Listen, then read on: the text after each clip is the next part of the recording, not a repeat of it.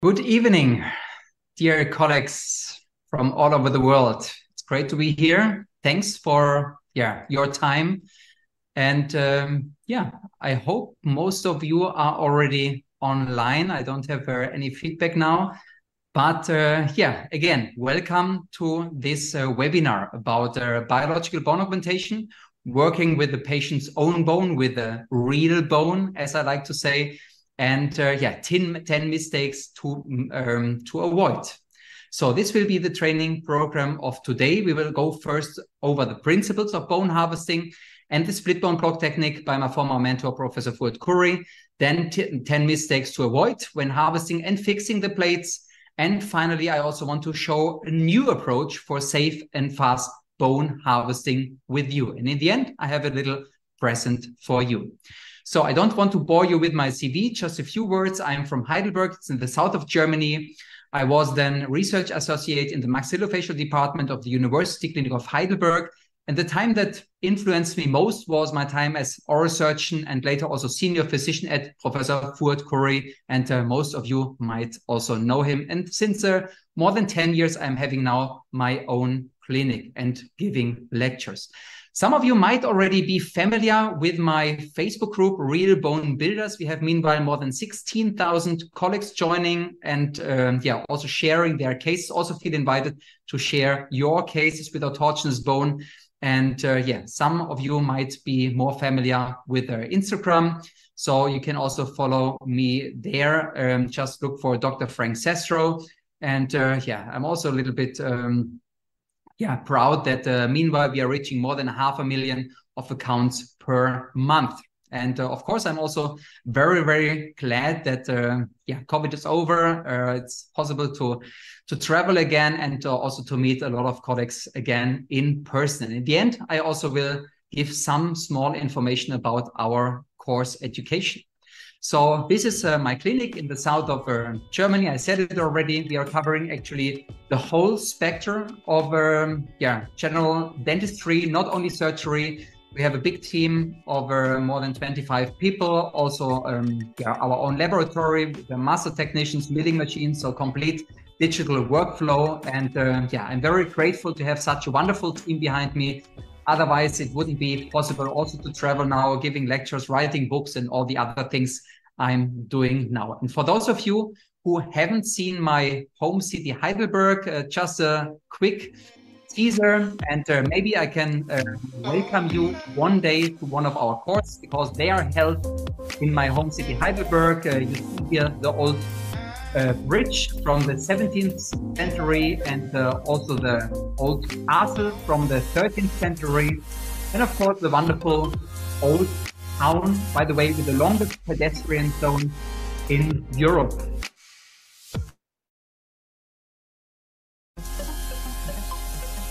So, old castle, old bridge, old town, everything old. Is old good or is old bad? Maybe a little bit strange question, but at least when we are going to conference, we see only in the program new innovative material, new technique. But is this really better? So I don't want to disappoint you now from the first beginning, but what I will share with you today is actually quite old techniques, more than 25 years. But in my opinion, this is even more powerful because we know the long-term results, and I will also share them with you later, than any new materials. So let's start with the 10 failures to avoid. So these failures can be done in diagnosis, in osteotomies, and also when we are fixating the blocks. And one mistake I want to start with, you might wonder why I'm saying that, but in many cases, people are, when they're going for autogenous bone, they go right away for a second donor site, but in many cases, this is not needed. So instead, you can just go for example, in this case, a trephine. Just try to think autogenous, as my good friend Ur Merit from Istanbul always likes to say. Just think, where can I collect bone? And if you have this mindset, you will find a lot of that and can, of course, save a lot of money instead of spending it for substitutes, which are only osteoconductive. You see here, we can fix these bone cores just with the head of the screw. Or also, this is another case where we build some bone vertically. And then you see here some bone needed to be re-augmented in the palatal area. But instead of going for another block and open again the external oblique line, we can just easily go, for example, to the tuberosity, get some bone from there and use it.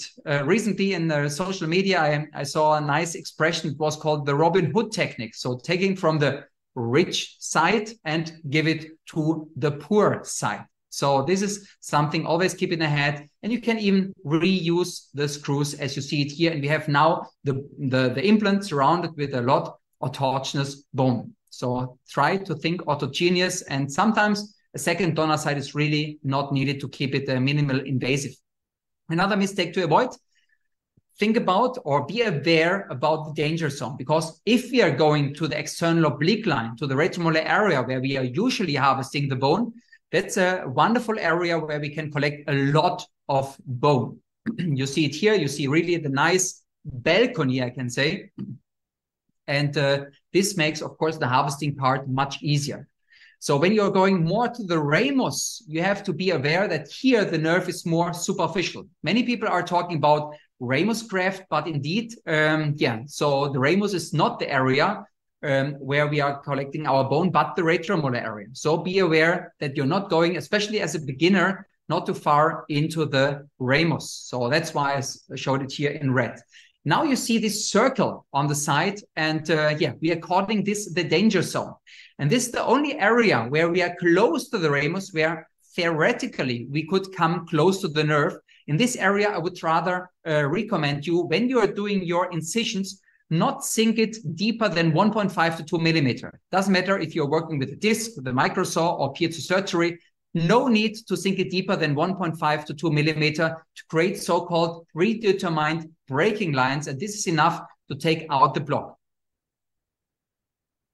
So we are coming to the next mistake to avoid, which is using wrong angles when you are doing the osteotomies for the block. What do I mean with that? You see here the harvesting after doing the osteotomies in the correct position. And then the hammering part to get out the block is actually very, very short. So how do we get to these results? So the first osteotomy is done in a right angle to the occlusal plane. This helps you to find the right angle in the mouth.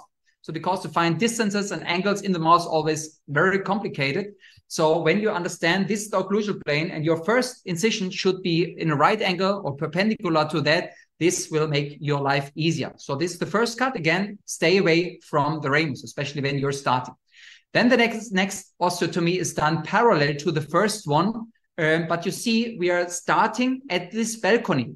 We are not starting in the area of the tooth, but at this balcony, because we want to take advantage from this nice convex structure. And this is an incision which is wrong. So because sometimes I see colleagues also doing the horizontal incision, then parallel to the occlusal plane. And then we are ending up with a too small block. It's like a triangular shape. And this is something you should definitely avoid. Instead, you should do your horizontal incision parallel to what? To the external oblique line. Exactly. So in the end, we are ending up with like a trapezoid. You see it here. And then you can do either perforations crestally or also incision when you're working with piezo surgery. Both is fine. But the advantage when you are working with perforations is by doing that, we are creating a tension.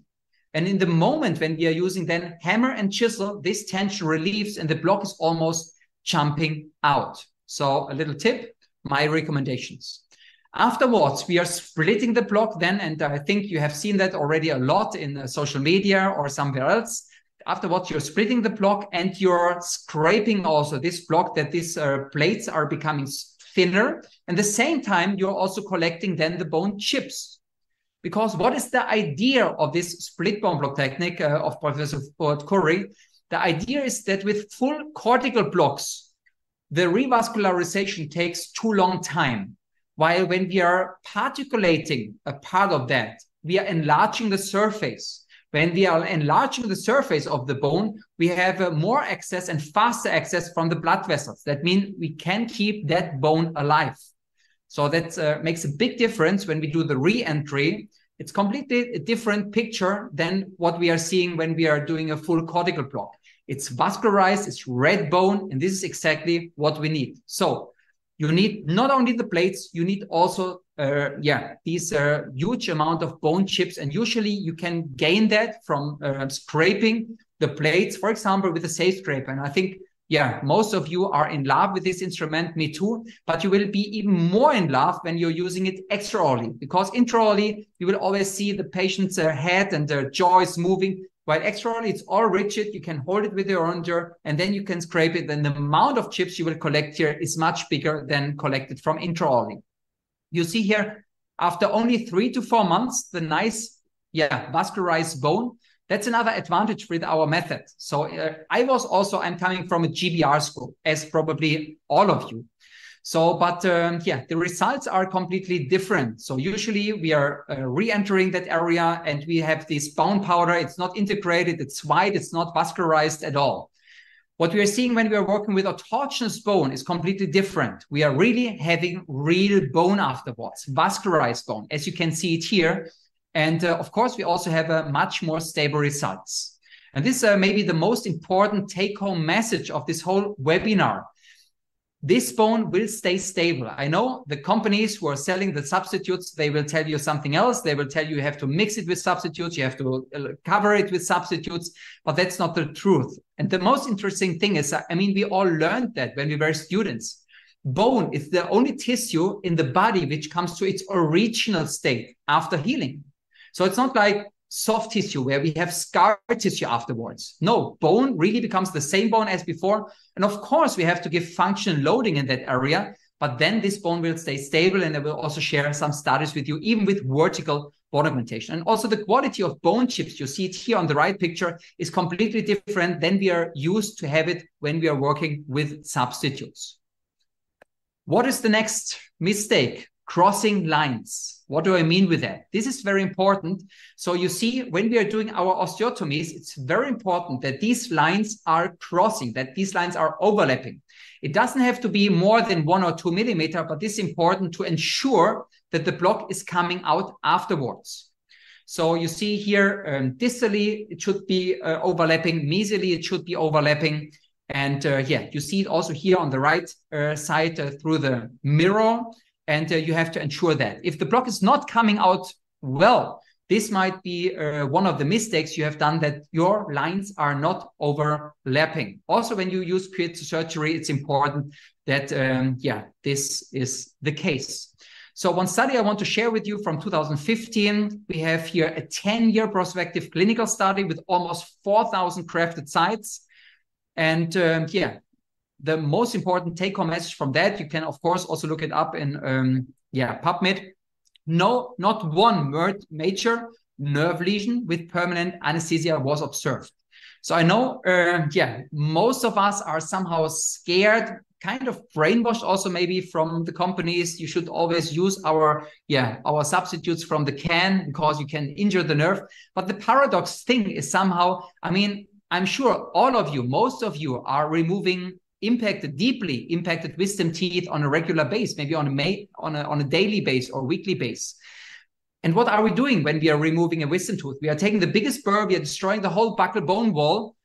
Are we scared then? No. But when it comes to harvesting a block or taking out and you should start with a baby block, then somehow we are scared. And my, let's call it mission, is really to encourage you that you can do that. You can do a small block. You can, grow your comfort zone.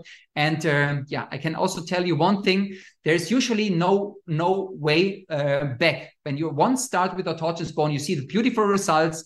And you're saving, thousands and thousands of dollars, and same time giving your patient, the best outcome. Usually, there is no way of going back to this method. Good. You see here another mistake that should be avoided, which is a too thick block. So, what do I mean with that? So, in our mind is when we are going for a block, we should have a block with a lot of sponges part or a lot of cancellous part attached. But this is not the case. We are aiming actually only for the cortical bone. That means we should also do all, which is in our possibilities to create the breaking line exactly between the cortical part and the sponges part. This makes the procedure less invasive, less hammering, and of course also faster. So, and also the angle should be right. So what you see here is actually then the wrong angle, and you went too far to the lingual side, and it ends up that we are harvesting a too big block actually, which means also more hammering and so on. And we want to do this actually as minimal invasive as possible. And overall, I mean, the idea is always the same. We are making 4 cuts or 3 cuts and the perforations which should overlap. So sorry for always repeating myself, but this is how we are learning. I learned this technique while I was 4 years at Professor Curry by repetition. So I've seen hundreds and hundreds of cases and seen the lectures. And every time you're catching another detail. And the devil is always in the detail, as you know. But the overall idea is we cut maybe 10% of these lines and the other 90% are broken out. And of course, we want to reduce the invasiveness of that. And here an example, you see a CBCT. We have the cortical bone, we have the cancellous bone, and the idea is to cause our fracture exactly between them. Usually some sponges bone might be attached, but we don't need to work with that. We use only cortical bone also for the chips, no need for sponges bone. And this is what we also should avoid, the wrong angle when we are placing our perforations, because then we can also bring a little bit more risk that we come close to the nerve. And this is, of course, what we should avoid. So we are coming now to mistake number 6, no splitting. Somehow I mentioned already before, because some colleagues are absolutely fine with harvesting the block, have done this already several times. But then when it comes to splitting the block, somehow people think, oh, this is not so necessary, or they want to reduce the chair time or any other reasons. Or maybe they are also scared from the splitting because you have to start first with a smaller disc and then you're changing to a larger disc. So, but I also want to take your anxiety away from that, because first of all, I mean, when we were students, we did a lot of laboratory work, right? I mean, we were used to work with the crowns and also work with a bigger disc, so this shouldn't be a problem. And the second, the problem is coming at the patient. So because when we only adapt this thick cortical bone, we might have some integration, as you see here also in the apical area, but the bone is completely white. Why? Because the vascularization of the blood vessels into this block just takes too long time. And this ends up that these bone cells are dying. And when they are dying and we have white bone, that means dead bone, what happens next? Macrophages are activated and osteoclasts, and we are having the problem of resorption. Sooner or later, we will have here some resorption process. And this is still in the mind, especially of older colleagues. They are not believing in autologous bone because they had such results. And this is, of course, what we don't want to have. And this is the reason also why the split bone block technique, the Curry technique, is so successful. We overcome that problem by using cortical bone, which is super stable. On the other side, we are giving this regeneration potential by particulating it. Again, by working with these chips, we are enlarging the surface. We have faster access from the blood vessels and better vascularization and wonderful results, real red bone and good long-lasting results. What else is a big mistake? Of course, there are hundreds of mistakes. And in the end, I will also give you the opportunity, if you're interested, to join also one of our courses. But now I try to find 10 mistakes which are kind of often. And one is, of course, also leaving sharp edges. These sharp edges should be removed before fixing the plates. I would also not recommend you to fix the plates first and then round off the sharp edges, but remove all sharp edges extra early. Then you can feel it digitally with your finger if everything is removed, and then fix your plates, that you don't have to manipulate so much anymore intraorally, because any manipulation of the plates intraorally can make the risk higher that the plates become loose. And of course, this is also one of the things you should definitely avoid. So let's assume you did everything right, but still you had an exposure. The good thing is working with autogenous bone, you have hardly any exposure because the adaptation of the periosteum on the bone is really, really dense and very safe. But let's assume maybe because in this case, for example, it was a patient with diabetes, you are having a perforation. What is the worst thing you should definitely not do? Exactly, suturing. You should not try to resuture it because by doing that, you're cutting the last blood supply in this area. Let's assume you're doing now a mattress suture over that. You're cutting the last blood supply and you are ending up with an even bigger perforation. But this doesn't mean that you can't do anything. You can remove, you should remove then the sharp edges. You should take an impression, give this to your laboratory. They should create a transparent, flexible splint with 1 millimeter distance from the exposed bone.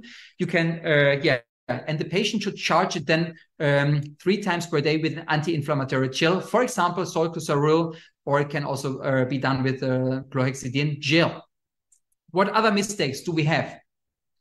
One other mistake you should avoid is wrong plate positioning. Because, I mean, this is now an example with a vertical case. And you see, we can go into the height with a parallel technique or the right angle technique.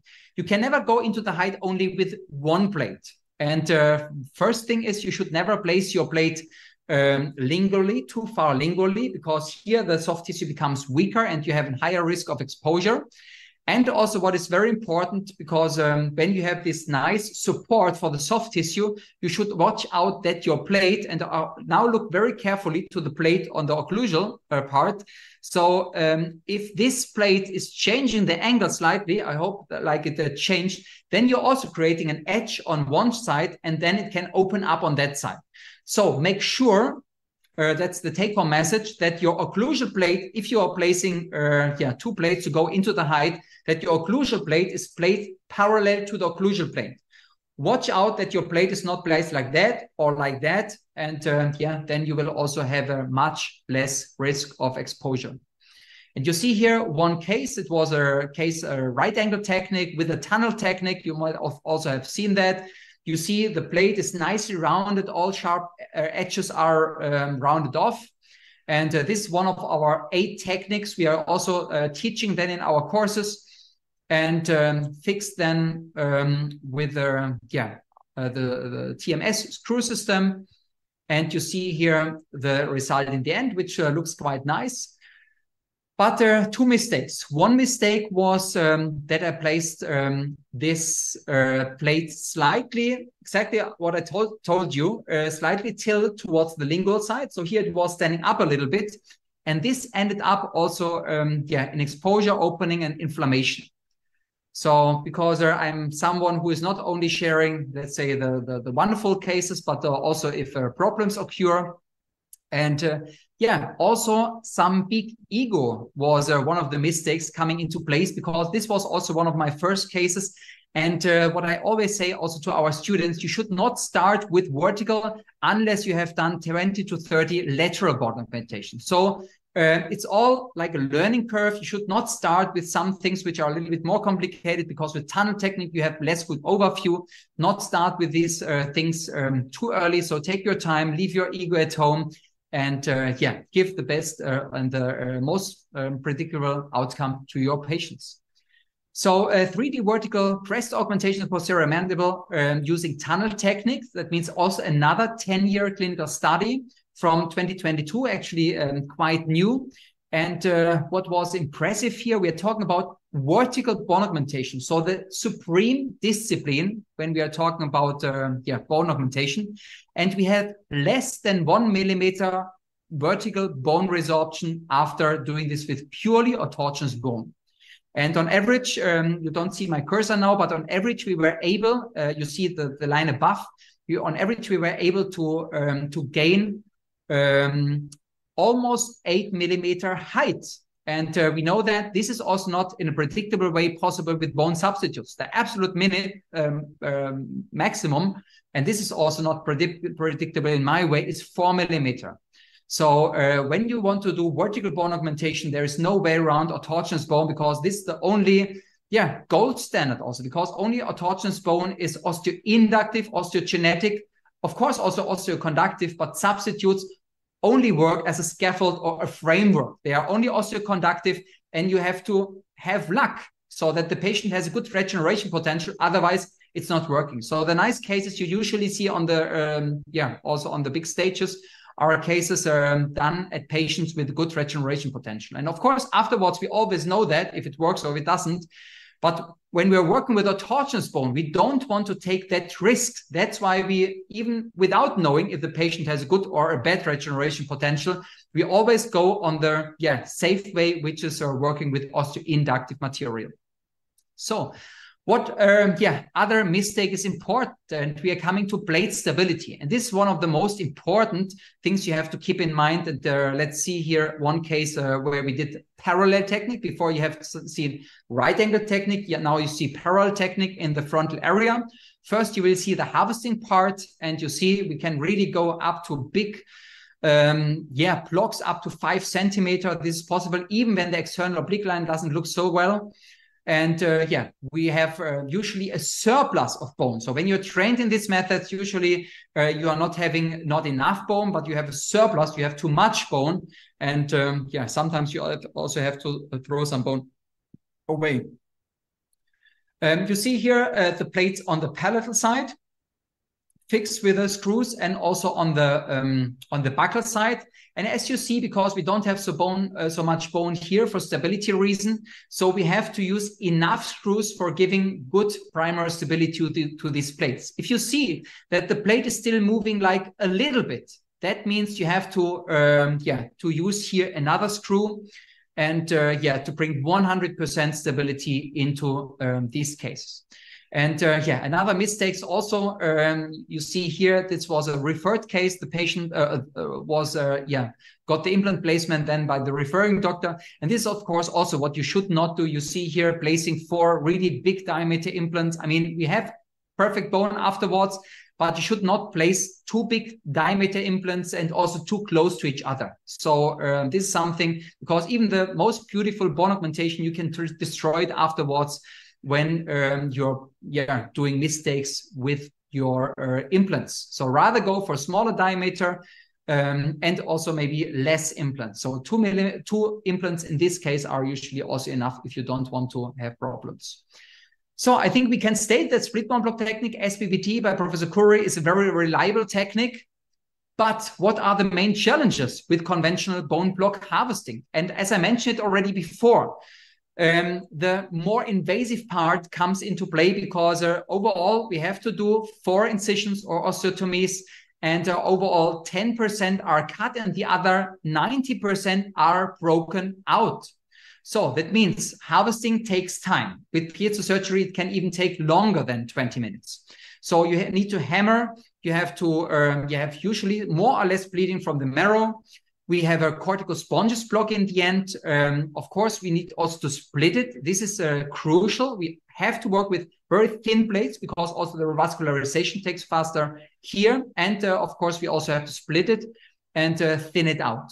So if you have a straight edge plate, remember the right angle technique, which I showed you, because here in these areas on the sides, we have a also kind of danger zone. If you don't smooth it out and don't round it off, in the end, you might induce here some exposure, what we of course don't want to have. And of course, it's a little bit invasive, and you need it requires advanced skills. But still, until today, and we are knowing this technique since 60 years of block harvesting. Split bone block technique has 25 years now. This is the only way how we can approach bigger defects and get very reliable results in almost 100% of these cases. But now I want to share also my thoughts in which cases I'm sometimes struggling. In these cases where I'm struggling, if I should really go for a block. I, in the past, was always going for a block because the last 12 years, I was not doing any or not one GBR anymore in my clinic. So we are not using substitutes when it comes to bone augmentation at the crest, not one. So I'm very strict in that. And I know that this is the best result for the patients. But still, I feel in those cases when just a little bit of bone is missing, I feel that this might be a little bit over augmentation or over treatment. So, of course, some of you might say now, why not place this implant now just a little bit deeper? I agree with you. We can place this implant just a little bit deeper. But when we look at the implant in the mesial area, I think we agree that somehow this just place it a little bit deeper comes to a limit.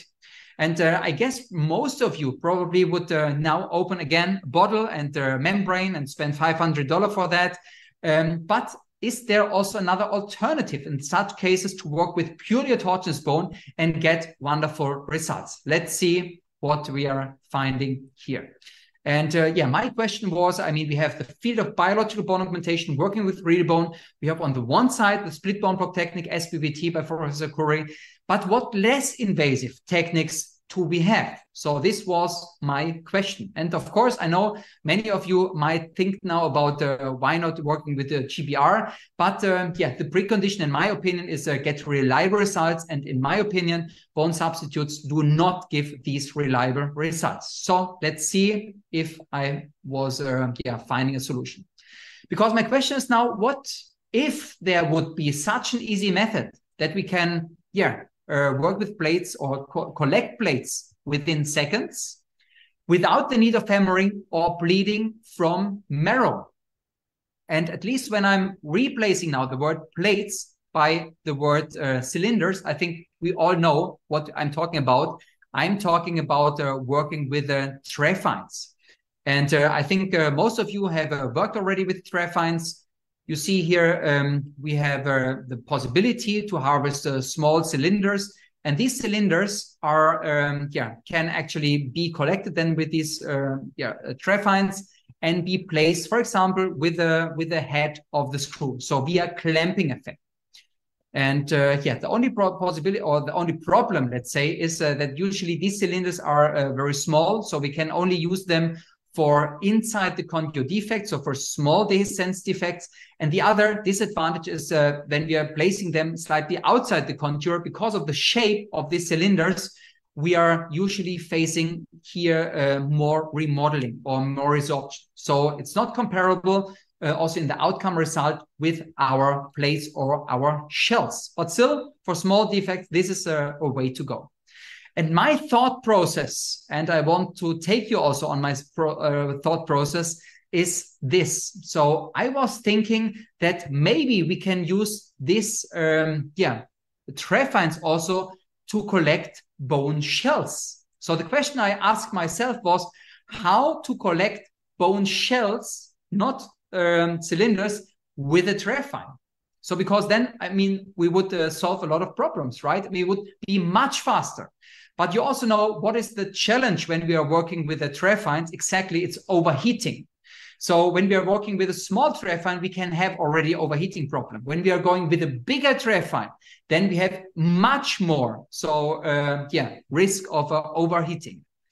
So when I had this idea of working with a trephine to collect bone shells, I was first ordering all trephines which I found on the German market. And now comes the idea which I had, and I want to share it with you. Instead of placing this big trephine, we are really talking about like a more than 1 centimeter big trephine. Instead of placing it in the middle of the crest, I placed it in the periphery, with the idea that we really only collect the shell, even without the need of splitting it anymore. And you see, it sank now just 2 millimeters into the bone, that we don't have to split it anymore afterwards, because then we also have a less chair time at the patient, and you know, time is money. So this turns out in, yeah, my first trials, so many years ago. I can also, yeah, invite you to try it, but I have also to warn you, because it might be a little bit challenging. First of all, what you need is a very disciplined assistance, because as you see, or as you can imagine, we really need a very good assistance to hold, yeah, to retract the soft tissue. And as you see also in this case, even then, some soft tissue can go into this trephine. But this is not even the biggest problem. The other problem is that we don't have any control over the width of this trephine. So how do we know that we really stay only 2 millimeters inside the bone and not going deeper? And as you know, in the retromolar area, there's also then the nerve. And when we are choosing the wrong angle, we might have a risk for injuring the nerve. And finally, of course, we also have the challenge of overheating. So, but I think still we can agree and summarize that by working with the trephine in this way, we are fast, because 90% of the error of this bone block we are collecting now is actually cut, and only the last 10% have to be broken out. So this is, I think, an advantage. But as I said, so these are the upsides, but now we have also the downsides. That means how to protect the soft tissue. We have to have a solution for that, and also how to protect the nerve, that we are not going deeper into the bone. And the final challenge I mentioned already before, how to overcome this overheating problem with this big trephine. And let's see if I also found a solution for that. And here comes already actually the solution, which sounds kind of simple, but obviously I was the first to have this solution. So meanwhile, I have also patents in more than 70 countries. So in China, in USA, in Europe, and actually everywhere. And it was a simple idea, but I can tell you also one thing: to bring it to life was actually very challenging. What I was doing was combining a trephine with a protector. So you see first drawings here in 2015. So I'm working on that actually almost 9 years. And you see here the first also printings for this protector. And I'm also a little bit proud to announce that within the next 2 months, we are ready actually to bring also this new technology to the market. We are calling it the Semilunar Technique. And you see here the trephine with this protector. So the idea is that only 10% of the trephine are in the bone, and 90% of the trephine are outside the bone. But this is not a problem, because we have now a protection via the protector from soft tissue injury. And now comes actually, I think a very smart idea, because this protector is not only for protecting from soft tissue injury, it also protects from nerve injury. Why? Because it's like a stop. It prevents from going that the trephine is going deeper into the bone. It's like a stop. It can't go deeper than this 2 millimeter into the bone. And this is actually on one side, the protection from soft tissue injury, on the other side, protection from nerve injury. And we have really only these 2 millimeter thick shells. And this is also the reason why we are having this kind of logo, the trephine and the protector. Good. Let's see now in real time. So this is also a study with a university clinic. You see now in real time the use of this instrument, the trephine with the protector, and you will also understand why we're calling it the Semilunar Technique. First of all, because I thought it sounds cooler than half moon technique, but so you will understand also the reason for that. What we are collecting is now actually an intracortical shell, and you see this roundness. It really looks like a half moon. And it's an intracortical shell. That means the spongeous bone is usually not open unless the cortical bone is really thin, but usually the cortical bone is thicker than 2 millimeter. So we can really take several shells out from this cortical bone, as simple as peeling an apple. So we can say we solved these problems. We are able now to protect the soft tissue with a protector. We are able to protect the nerve also with the protector. And also, because I didn't show you now in detail, but we also included in this trephine an internal irrigation. And only by doing that, we were overcoming this overheating problem. And in the end, there's also a ceramic bearing. So for stability reason, we have like a mandrel inside with this internal irrigation, and this ends up in a ceramic bearing. And with all these components, we are guaranteeing actually that we don't have this overheating problem. Of course, what you need is then contra-angled handpiece with internal irrigation. You see here once more case, Semilunar Technique. Then you see, actually our slogan, just peel it. By the way, I trademarked it, and I got also a letter from Nike. I don't know why they texted me, but I didn't reply. And these semilunar shells, they have a length of almost 2 centimeters, to be very precise, 17.5 millimeter length. They have a width of 8 millimeter and a thickness of approximately 2 millimeter. Good. And yeah, just a quick repetition. So yeah, these are actually the criteria for block harvesting. But when we compare it now with the semilunar technique, we are, of course, just faster because it's just a trephine. And all of you have done this already. Though still you have to undergo a learning curve. So we are teaching this also in our courses. So no hammering needed because yeah, so it's broken only in the apical area. And maybe you have seen the small detail. In the end, I'm just bending it. I'm tilting it slightly towards the side, the trephine, and then it's even broken in this small apical area. That means you just need an elevator and tweezers and can just take it out, but no hammering needed. So we have an intraoral collected shell, intracortical shell. That's why we also don't have a bleeding from the bone. So no block, but a plate. So we skip the block and we go right to the plate. That means it's more minimal invasive, no splitting needed anymore because it's already a shell. We have this nice roundness.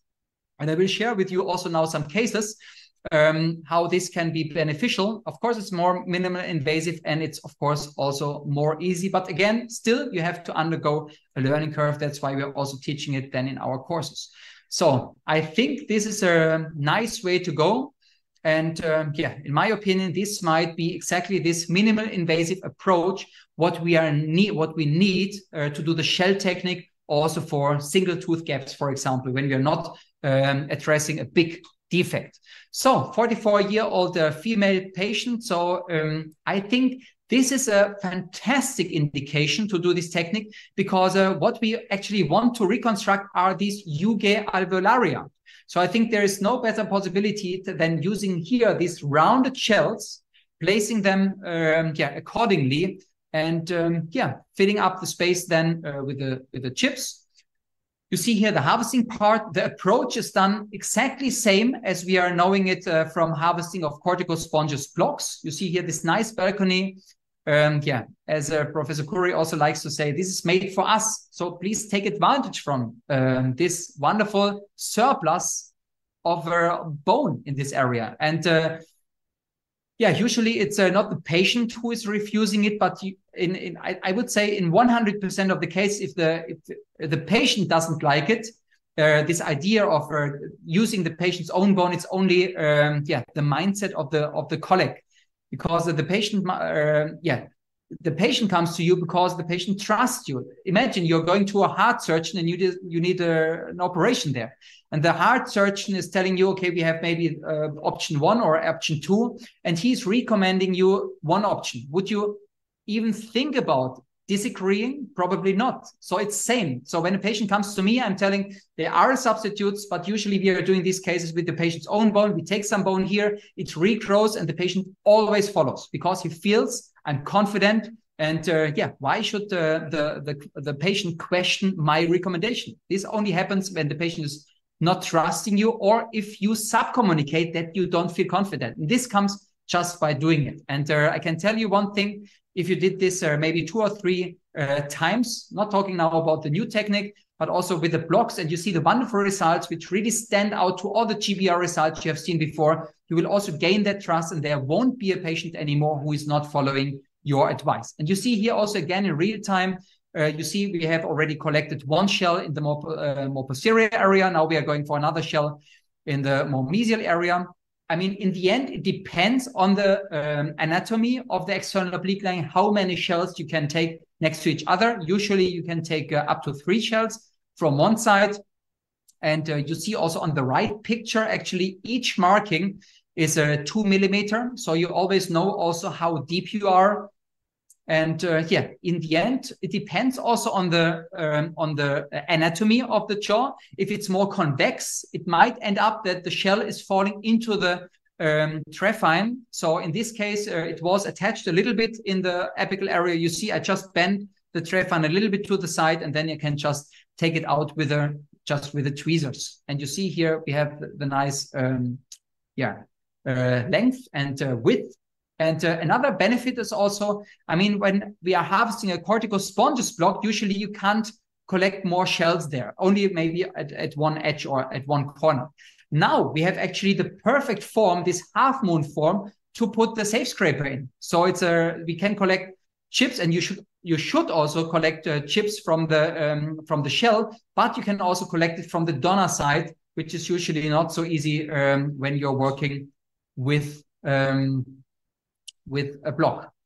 So we are filling that space with the chips. We added here palatal pedicle flap. This is also one of our techniques we are teaching in our courses. It's a wonderful technique for collecting more volume. On the other side, it's also like a second protection layer for the underlying augmented bone. And especially when you're placing your plate like vertically, at least I was reminded to someone, and those who are in love with fantasy movies, or maybe you have kids, you might also know that guy. So maybe we could even call it a crew technique. Okay, enough jokes, back to the case. So you see here, after only 3 to 4 months, wonderful result. This is also, by the way, the screws we are using. TMS stands for titanium mini screws, soon available also to our students. And they are actually anodized. That means they are not integrating, because you have to make sure that after these 3 to 4 months, you can remove these screws. And just second stage surgery and final result in the end. You see the surplus of soft tissue. Of course, this levels down in the next half months, and you have a safe result here. So let's go in the next case. It's another vertical case, and time is really running. We have already 45 minutes. And so let's go into the next case, but I hope you're same excited as I am. So a small vertical case, nothing severe, but again, I think a very nice indication for using the Semilunar technique. As you remember, we are going now to this area, in the retromolar area, and we are collecting the bone from there. And you see here just the animation, how it might look like. You have to do a CBCT before. You have to measure the distance to the nerve, because you need your safety distance. And then you're taking your shells. And these shells should be thinned out. Again, the shells are same important like the chips in the end. Another thought process, because in my opinion, I mean, to use this Strephon with the protector is the logical consequence to the safe scraper. What do I mean with that? If you would look now at these scrapings, which we are winning from the scraper, they are also like a half moon, because we are using muscle force, and it's also rounded.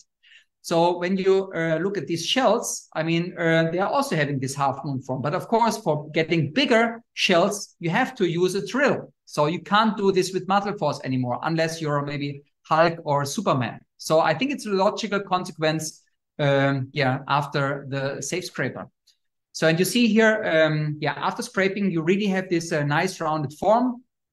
And you will see now the chips partially collected from the shells, which are more white. Also make sure that your shells and your chips are always stored in saline. And again, you have seen this animation before. I mean, now I want to share just a hypothesis, just an idea. Of course, much more research has to be done. But I think when we're, instead of having these straight edge plates, as you have seen it before in the case, when we replace them now by these semilunar shells, which have this nice rounding, that we have a more safe closure, that we really have a nice adaptation of the soft tissue on that. So my hypothesis is that the exposure rate with these rounded shells is even smaller than with the normal plates, you can say. But of course, I can't say it yet. It's, so just a hypothesis, and more research has to be done. And also, multi-center studies are planned. And if you're joining maybe, our education, so we might even do some research here together. And you see now our first rounded shell occlusally, and filling the space with the chips, always same concept. Then filling or placing our shell on the buccal side. You see, so sorry when I'm so fascinated of that, but if I wouldn't be so excited about that, me as the inventor of that, who else would be? So, but I really like it. How you see this light reflection even on that. When I shared these cases first time, nobody believed me that this is autogenous bone, because it looks It looks kind of artificial, but now you know how we get it because, yeah, they are actually collected with the trephine. So the nice thing is also all the, or most of the mistakes you can done, I told you before, cannot be done when also using the Semilunar technique. That means because we cannot go deeper than 2 millimeter, we also have a less risk for the danger zone. So we cannot use wrong angles because, yeah, this is already, yeah, with the trephine not possible. Crossing lines is not necessary. Too thick block is not necessary because we skip the block and we go right to the plate. Splitting is not needed. Sharp edges can still be there. That means still you have to round off also if you find some edges, but of course you have seen the form, it's already much more rounded. So maybe 90% more rounded than a normal plate. And yeah, when we go now back to yeah, this case after 3 to 4 months. So you see here that the results are always nice. And I'm sure you have seen already many of those cases with a shell technique, working with the split bone technique in social media or from other speakers. I mean, in my opinion, there's no way around. Every one of you who wants to become an expert or who is already an expert needs autogenous bone in your toolbox, because otherwise you will never be able to handle more complicated cases. You see again these nice blood vessels. This is real bone. Of course, you have to give now function loading. If you leave it now 6 or 8 months, you will also see resorption process. That means the function loading is crucial. We can remove now the screws. Again, these are the titanium mini screws, anodized. That's why they also look so golden. You see the quality of the bone, not comparable to the bone powder, yeah, or substitute powder, let's better to say, we are used when doing GBR technique. We collect all these chips, remember, think autogenous, and yeah, placing then the implants.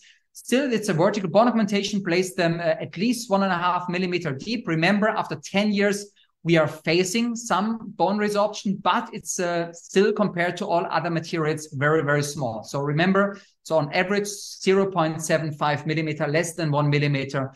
And yeah, so second stage surgery done with the epicular position flap, one of our 8 techniques from our education. It's a nice technique for shifting the keratinized mucosa to the buccal side. Everyone should also have this in your toolbox.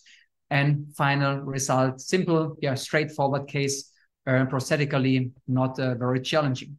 And one more case, one last case, let's say, because I think main indication might be when we have only a single tooth gap, which is in more than 50% of the cases the case. So, but even when 2 molars are missing, it's, in my opinion, possible to do that. What you have to do then is to place 2 shells next to each other. Of course, you need then more screws, but you see how we really place them on distance, fill the space again with the chips, always same protocol. Yeah, once you have to learn it, but if you're able to do that, yeah, so it's a very, very predictable way of, yeah, bone augmentation. So we are waiting again 3.5 to 4 months, never wait longer than 4 months. And I think if you would not see now the screws, you would not, yeah, imagine that this is augmented bone, but it is. So it looks so natural, so physiological, so anatomical that, yeah, I'm always falling in love. And yeah, the nice method is also here. We can collect with this trephine actually also shells close to the recipient side. So we know in the future, we also might not even go to another donor side, but with the trephine, we can even stay in the recipient side. And yeah, I think the results look quite nice. We can remove now the screws again and place our implants. And of course, I mean, we have also here some vertical deficiency. We might have discussed if this is maybe a vertical case. But yeah, I think in the posterior mandible, it's also fine to have a slightly longer crown stem. So, and we're coming to a conclusion, and afterwards, so stay with us. I have a special present only for you. So avoid the following mistakes. No second donor site if not needed. So be aware about the danger zone. Remember that area in the distoapical area close to the ramus. So yeah, wrong angles. Always watch out that your plate is not becoming too small. So don't end up with a triangular shaped plate. Crossing line, that's crucial, even when you're working with piezo surgery. And yeah, always split your block. So always make use of these plates. Also, by doing the thinning out process, you have then this nice amount of bone chips. Remove all sharp edges. That's very important that you don't end up with an exposure. So the blade position, remember, vertical bone augmentation, watch out that this blade is parallel to the occlusal plane, and leave your big ego at home. So one step after the other, start with a baby block, and don't start with vertical augmentation right away. Don't worry, your time will come, but start small first, and then you will see you have really an exponential growth. And in the end, also the blade stability is very important. So if you see in the end, the blade is maybe not 100% stable, just add another screw. And the Semilunar technique, I just wanted to share it with you, might simplify the harvesting part in the future, but of course, more research has to be done to evaluate the new method. And now I have a little present for you, but before that, I also have a small video for you. So I have to apologize myself. All of you who are not Star Wars fan might not like this video. I'm a big Star Wars fan, and I'm sure you see then in the video what I mean with that. So, but definitely it's entertaining. So enjoy, it just takes 1 minute.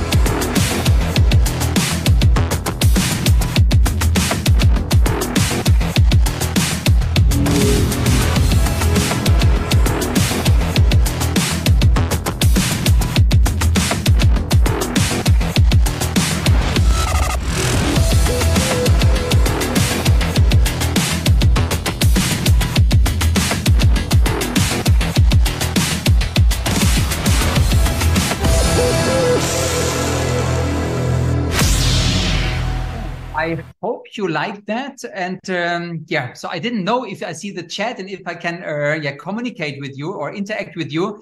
But so usually I would ask then if you like to get more information, also how to get access to the Semilunar Technique, the tools and the TMS and our education, and get more information about that, then please put number 1 into the chat. But I just assume that because usually there are some ones that you will like that. And afterwards, we will also go then to the Q&A session. So I hope you allow me to give just a quick idea of our education, because education and equipment comes together. So because we want to make sure that the colleagues are trained properly in these techniques, and so you get access to these technologies, the screws and all the other things only as a so-called masterclass students. That's the program we are selling right now. So it's the expert masterclass. And again, it comes together then with the access to our equipment. So it's exclusively available only to our masterclass students. And our education includes actually 3 parts. It's the hands-on part. You see first, it's the theory part. I also call it Netflix for bone augmentation. And finally, also, the mentoring part. And we will come into that, but I promise you we'll do it very fast. So first of all, hands-on course. And this is held then usually in Heidelberg, but meanwhile, we also have courses in USA and also now soon in Taiwan. So it's growing. So the first day is usually split bone block technique, and the second day is a Semilunar technique, because we want to make sure that you know both methods and that you can also then decide properly which technique is important. So, and you see, we have our course in Germany. We also have them now in Dallas and also in New York and in other, And the course is all hands-on. So it really is a nice way of doing education. I've been an educator myself for years, but this is a great way of doing it. Yeah. And then I found out that, this 2-day course was here in Dallas, put on by Megagen at this beautiful facility that is awesome, one of the best education, probably the best educational facility in Dallas area, but if not nationally, but it's great. Good. And I told you about it's a hybrid education. So part is hands-on because we have to work with it. And this is, of course, very important. But I call it usually the heart of our education is our weekly life course. For example, just today we had 4 live calls where we are discussing the cases from our students. So they are sharing maybe X-rays or CBCTs or also clinical pictures, and we are going through your individual case, because otherwise you might know it. You have been to a weekend course and maybe 1 month later your first patient comes up, but you don't know how to approach it. What should you take care of? How to look at where is the nerve? What approach you should choose. And here we are taking you on the hand and helping you exactly step by step what to do. And of course, if you document your cases, we can also tell you afterwards what should have been done better. And only by that, we saw that all of our colleagues and the masterclass students were really able to master these masterclass live calls. So, and here you will also meet the other masterclass students from all over the world, top surgeons from all over the world, and we will discuss cases and also your individual cases. Good. And this is actually our program, and I hope you're a little bit excited or you liked what you see. And of course you can say now after this webinar, yeah, I had enough information, but I can tell you one thing: if you really want to master these techniques, then you have to go deeper into that. It's not enough to see just a few tips and tricks. So you really have to dive into that. And the program I created over the last, I can say, collected from over 12 years of experience with hundreds of courses and thousands of students I had already, is really the masterpiece. And this is our hybrid education. And those of you who are now interested in getting more information, then just use your smartphone. This is the QR code. If you rather want to use a normal link, you see here, www.jointeambone.net/info, or if you are just now on your smartphone, maybe just make a screenshot and then you can look on this page later. I just leave it another 3 seconds. So on this website, you can book actually then your call with our team, and we will show you in detail what is included in our masterclass program. And this is the page you will see then. And if you scroll down, you can just look for your date. You will have then a small information call with our team.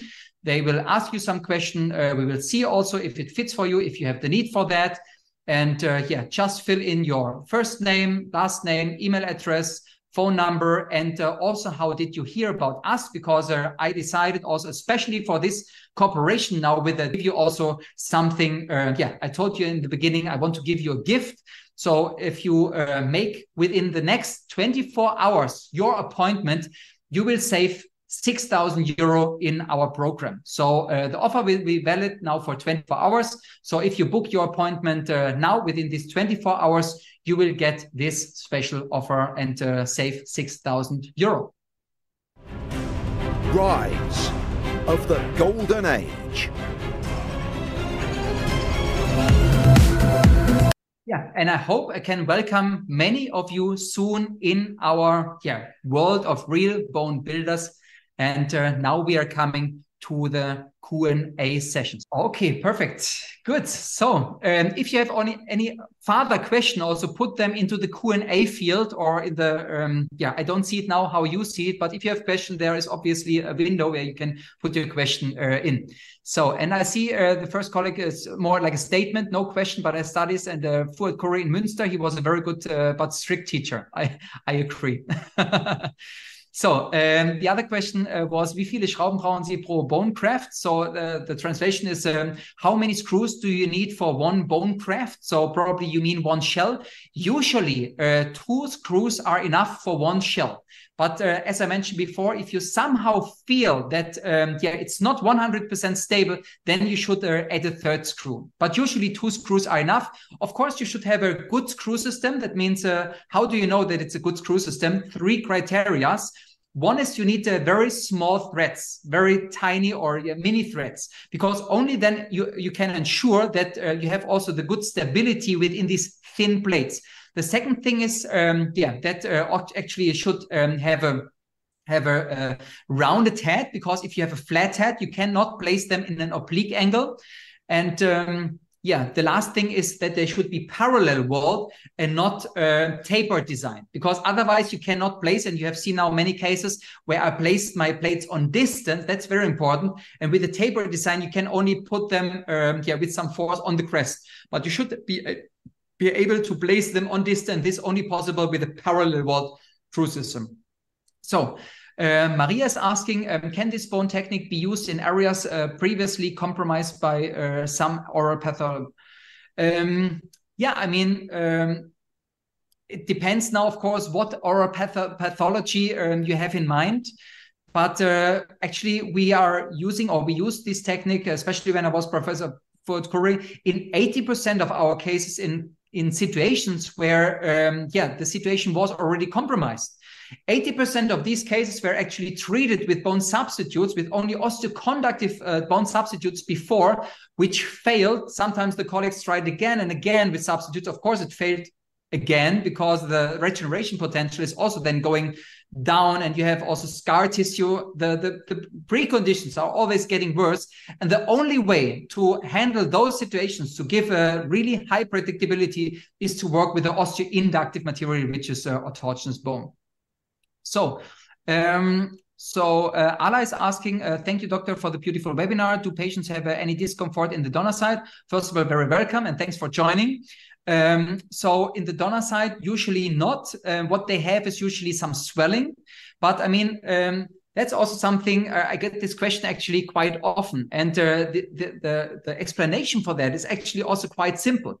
I mean, I'm asking you now, when you are placing implants, does your patient have pain after you're placing implants? Usually not. Why? Because there is no sensitivity in the bone. That's why there is no pain afterwards. And now it doesn't make sense if you put anything or something like an implant into the bone, or if you're taking some bone out. So still there is no sensitivity in the bone. That's the reason why the patient have no pain. What they have is usually swelling, and this depends usually if you're injuring the periosteum more or less. So this is related then to the swelling. So we are explaining every patient that the swelling is similar like after removal of wisdom teeth. So, and there was not one patient who was not okay with that. So this is what we can tell the patient, but usually no pain. And then Ala is also asking, how long does it take for the donor side to rebuild itself?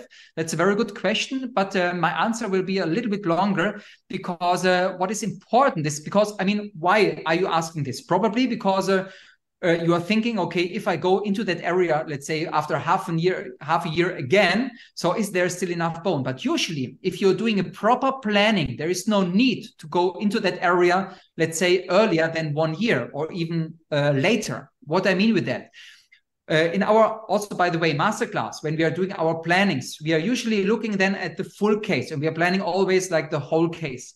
And it turns out that sometimes our colleagues are only focusing on one area because they want to do bone augmentation there. But what is important is that you look at all areas more in a holistic way at the all jaws, because it might turn out that there is also another area where maybe in the next month you will need some bone augmentation. So it's better to harvest then a slightly bigger block, and this big bone block you can use for rebuilding both recipient sites. So, and when you have this kind of planning, and you know, for example, okay, now you have handled all the situations, and maybe another defect comes up maybe after a while, then you still have the other side. So that means, again, you're winning some time. So usually to come really to the same side again is usually not happening. And still to answer also your question, I mean the precondition for regrowth in this area of regeneration is very good, because you know we have this balcony, we have a surplus of bone, we have too much bone. Why? Because we have also this muscle masseter in that area, so functional loading, let's say. So, but what does it mean if we take bone out from there and we don't have a good regeneration in that area? That means the regeneration potential in this patient was very bad. So despite the good precondition for good regrowth here, if we don't have good regeneration, that means the regeneration potential in this patient was very bad. And what does it mean for our bone augmentation? Exactly. The only good choice for rebuilding the bone here in this patient was autogenous bone, which is osteoinductive, because all other materials would not have worked in this situation. So maybe we might not have in this situation now the best regrowth. Maybe the external oblique line doesn't look so well anymore afterwards, but it was the only right choice for this patient. Hope this answers your question. So So Marius is just saying, thank you, very useful, very welcome. Ala Khalil is saying, when the Semilunar technique is used, is there any need to split the plate? No, it's not. A very good question. So that's the nice thing. We are actually skipping the block, which is more invasive, and we go right to the shell. So no need for splitting because the thickness of it is just 2 millimeters.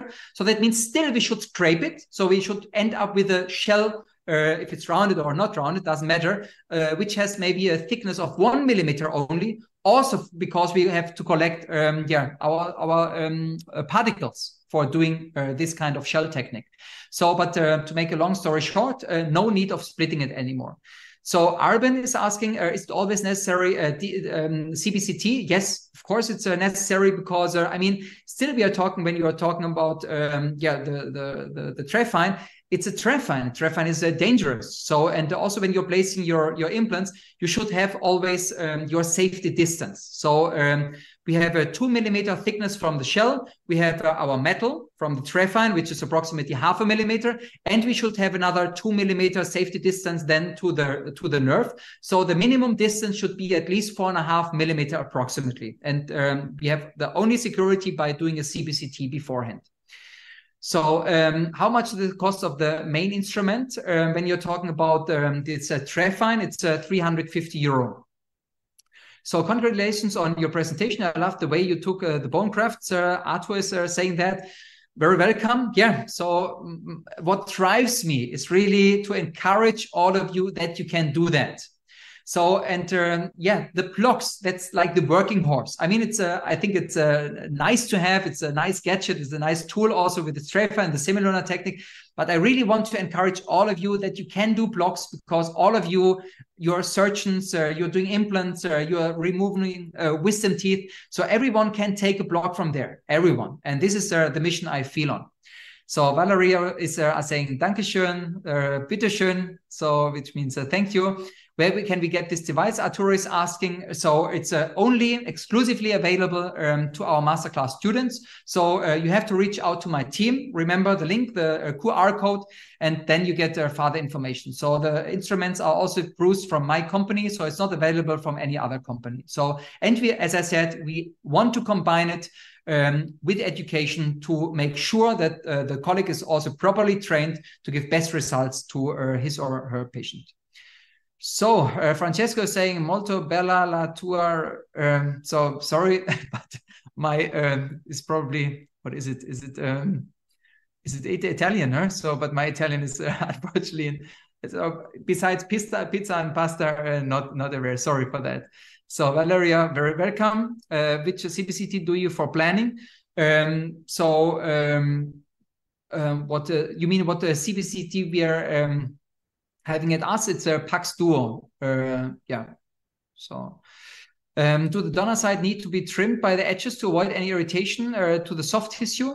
So I did this in the past, but yeah, so since the last maybe 8 or 10 years, I'm not doing it anymore, and I didn't have any complaints from the patient. So it's, in my opinion, not necessary. What you can do is to put some collagen sponge in there. I mean, somehow it's also leveling that area, but no need for rounding off these edges in the donor side. But very good question. So it means you are already deep in this topic. Hope to see you soon in our classes. So Maria is also saying, thanks, I love this class. And then another question is, for wie viele Patienten kannst du einen Trepan bohren? So this is meant then for use. It's a trephine. It's a single use. It has internal irrigation. It comes sterile, so it cannot be sterilized again. So it's for one patient then. And yeah, these were the overall questions. And yeah, what can I say? Thank you so much for your time. I really appreciate that. It's because it's very valuable. I wish you all the best. Hope to see many of you soon online. Have a wonderful evening and take care. Bye.